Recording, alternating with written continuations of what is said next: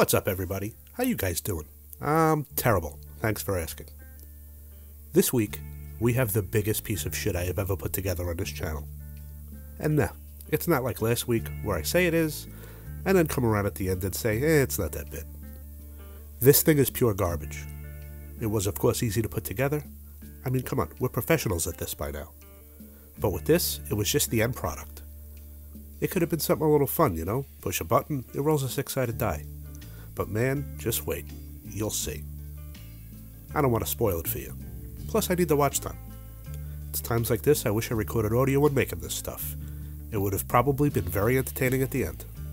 So as always, let's make sure all the parts are here, and with that, let's get to making shit.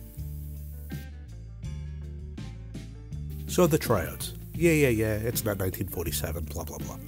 So the transistors. There's 4 of them. What do they do? Who cares, right? Instructions sure don't. Just put them in, monkey. From following the traces, it seems like they're being used as relays for the LEDs, 4 diodes, 7 LEDs. Kinda makes sense. They're most likely being controlled by the IC chip. More on that later. So I don't think I've mentioned this little nifty PCB holder. Only $23.96. What a bargain. It's kinda hefty for its size, and the magnets are pretty strong. I was kinda looking for something different from helping hands, basically something to just make the board not skate around the bench while soldering, and this kinda delivers. It's a little pricey and small for what it is, but I like it, especially for the digital microscope. It gets 3 shits. Remember the shit scale? Well, it's back, baby, and better than ever. So here the problems start already.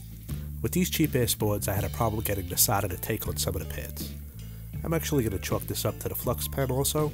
It's just not the same as the gel flux. But it's probably a combination of both. Well, that my burnt up tips.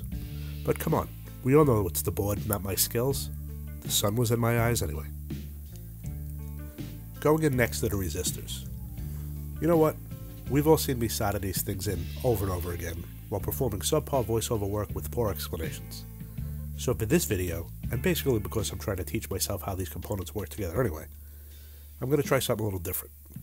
Since this thing has no diagram or explanation on what it does, I'm going to feed the components in a simple description of what this thing is supposed to do into ChatGTP and see what it comes up with. And then I'll try to break it down for us amateurs. I say what it's supposed to do because, well, you could probably guess. So the resistors.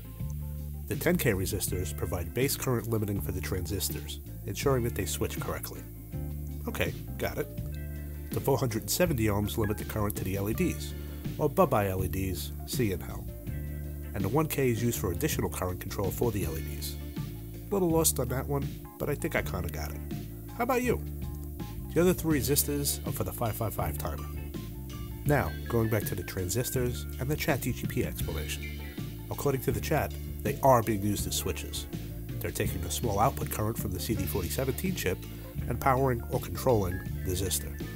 So current from the CD4017 goes to the base pin, usually the middle one of the 3, and then it opens a pathway between the emitter and the collector, the left and right pins, to power the LEDs.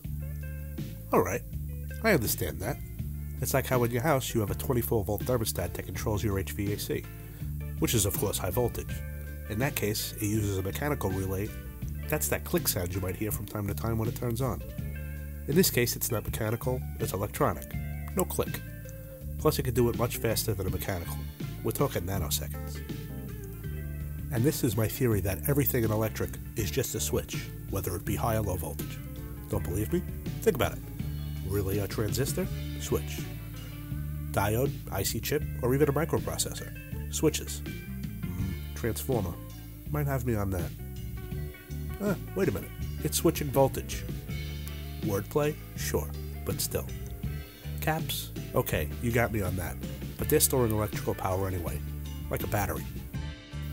I mean, really, think about it. Even a TV, for instance. What's the microprocessor doing? It's just switching pixels on and off in a specific pattern to create an image, right? Everything is a switch. I'll fight you, bro. Ah, but let's make shit guy, you say. What about light bulbs and resistors? Well, like a transformer, they're switching the electrical state. Excess current to heat, heat to light. A stretch? Sure, but it's an easy way to kinda understand. everything's a switch. Now the LEDs. We don't need ChatGTP for them. Come on, they're LEDs. Current flows into the anode, the positive, usually the longer pin, and out the cathode, the negative, or the shorter pin. The current makes that diode glow, and boom, light. A little simple of an explanation, but what am I, an engineer? Well, now that I have a little time, I'd really like to thank everybody that's been watching. That last video hit almost 3,000 views, and I'm also closing in on 400 subs. Nice. But let's not get complacent. If you're watching this video, and you're liking what I'm doing, how about a sub? Come on, it don't take much, just a little clicky click. And if you're feeling really froggy, a like and a what's up in the comments would be cool too. And for those who don't like what I'm doing, well, to that I say, hit that dislike button. But if you're gonna do it, at least make yourself heard. Let's know why. Is it my annoyingly nasally voice? Well, I have a polyp, can't help it. My poor script writing and shitty video quality? I'm sure those will eventually get better, but no promises. Either way, let me know in the comments. This way I can tell you to f*** off. Moving on. The caps are next. They're there to stabilize the voltage, ensuring consistent operation of the IC chips. The chat is also saying the 1UF cap also controls the pulse frequency of the 555 timer. Probably has to do with the drain or charge time of the cap. More on that when we get to the timer itself. And now for the chips themselves. Going in now are the chip sockets.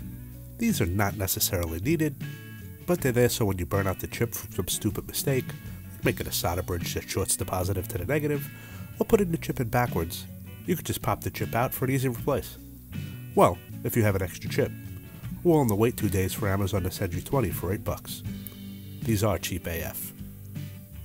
Now the small chip is an NE555 timer, and according to the chat, it's configured in astable mode.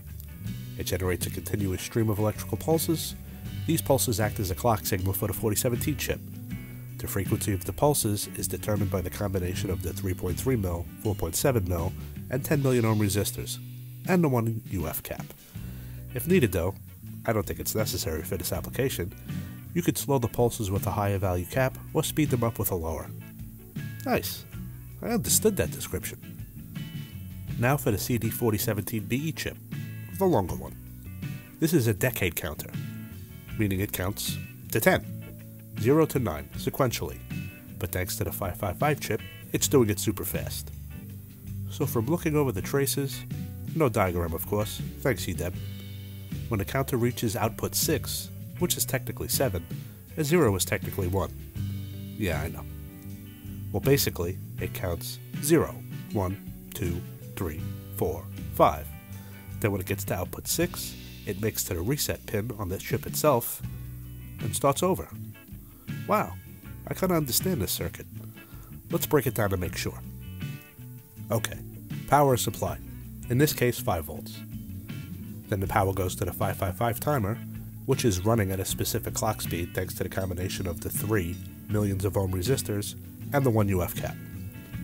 The clock then begins sending a signal to the 4017 chip, which then begins counting rapidly, 0 through 5, then reset, again and again and again, making it seem like the LEDs are all blinking randomly, or in a rolling state. Then you push the momentary switch. I put the switch back in there somewhere. Did you catch it? Of course I sure did. So you press the switch, it drains the cap, and locks in the output of the 4017, displaying the simulated die phase. 1, 2, 3, 4, 5, or 6. When you release the switch, the cap recharges.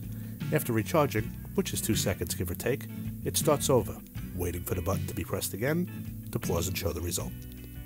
So technically, in this circuit, if you nail the timing, you can predict the outcome as the 4070 runs sequentially.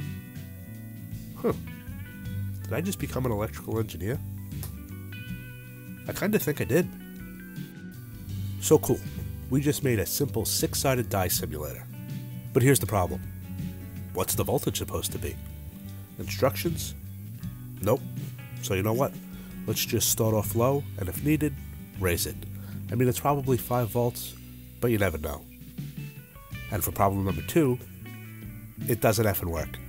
No matter how many times I press the button, it only shows a 1, or a 3, or another 3. It's different visually. or a 5. That's it. Those 4. All the LEDs are lighting up when it's in rolling mode, so it should be working, right? Well, you know what? I guess it's let's fix shit time. Well, unfortunately for you, not so much for me. I forgot to hit record while looking for the problems. But I can tell you what I found. While the timing circuit works fine, during my Batman-like investigation, I could tell you that it was me. It was all my fault. Maybe I'm going blind in my old age. Maybe I just wasn't paying attention. Most likely it was the latter, but it could be the former. Or maybe I don't know the difference between latter and former. Either way. So number 1. While testing out the board, my no agility having self shorted the chip out. Go me. Luckily I had some extras. Maybe buying that kit for $12 wasn't a bad idea. And I thought they would just sit in a drawer forever. You know, it was probably my subconscious making me do this. This way I wouldn't feel like the chips were going to waste. Yeah, that's my story, and I'm sticking to it. And number 2, I mixed up 2 of the transistors that control the LEDs. One of them is an SS8550, which is a PNP transistor. They are turned on when the base pin is at a lower voltage than its emitter. And the other 3 are SS8050s, which are NPNs, which are turned on when the base is at a higher voltage than its emitter. Hey, what are you going to do? Shit happens. On the plus side, now I know the difference between NPNs and PNPs. I mean, I kinda had a feeling. It's in the name after all. NPN, neutral positive neutral, and PNP, positive neutral positive. Simple enough. So now, as you watch me desolder the transistors, mess it up again by doing the exact same thing. I cut it out in the edit, but I'm sure those eagle-eyed folks will notice. I'm going to thank my stupidity because now I understand the circuit even better. So these transistors are not turning on some of the LEDs. Well, they are, but not like I thought. What I originally thought was that while the chip is cycling through the outputs, 0, 1, 2, 3, 4, 5, get to 6, reset, start over, blah blah blah, each output was turning on the transistor, which in turn was turning on the LEDs. But in actuality, when output 5 is in a high state, or on, it's actually turning the LEDs off. Those LEDs are always on, unless that output is high. Then they're off. It actually makes sense. That's how they're getting 4 transistors to make 6 different die faces. It's making patterns with the LEDs. Some of the patterns have the same LEDs in them, so they turn them off for some of the patterns. Now it makes sense to me, but with my poor grasp of the English language, I'm probably not explaining it well enough. But hey, what am I going to do? I'm an HVAC tech / plumber / electrician / car mechanic / carpenter / snowplower. I mean, hey, if you got the money, I'll do it. $200 an hour. You laugh. That's cheap in New York City. Oh, and look at that. I didn't even realize it. This thing is now working. Gotta run it through, make sure all the faces come up, and that's that. Well, I guess I have to call myself a liar. This thing is not so bad. Well, it is! I guess it was the making of this video that made me like it better. Mainly because now I know a lot more about how these components work together. And hopefully so do you. Thanks, Mr. Chat. As a standalone product, it's still shit. It gets 1.9 shits. The PCB is crap, no battery option, poor instructions. You get it. Typical YDAB product. I'm pretty sure I can make something better. Stay tuned for that video. And with that, I'm out of here. Here's some B-roll, and as always, thanks for watching.